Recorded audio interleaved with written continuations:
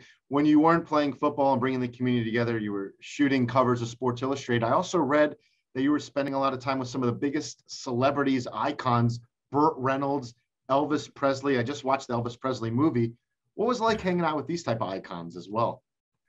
Well, I was in the company of those fellows because of where I was at and those folks. And like with Elvis, when I was with the other league, I jumped to the World League, and we ended up in Memphis, Tennessee. And Elvis was a fan, and he and Jim Kick got to know each other because they both liked to shoot pool. And well, I was rooming with Jim Kick at the time, so I would go over to Elvis's mansion, and he and Jim would shoot pool, and I'd sit over at the bar and listen to him BS. And we started to know Elvis other than just as a TV rock and roller.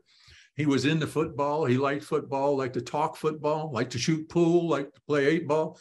And he was had some really good questions. I could tell from his questions. A couple of times he asked me about different things in football. I knew that he had taken part or played or been involved in it from his questions, because they were reflective of somebody that knew a little something about football.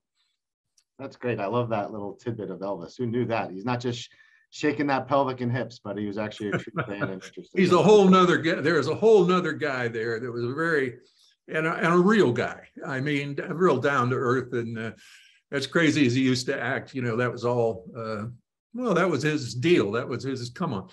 But there's another whole person there that's a pretty deep thinking, intelligent, nice guy. That's very cool.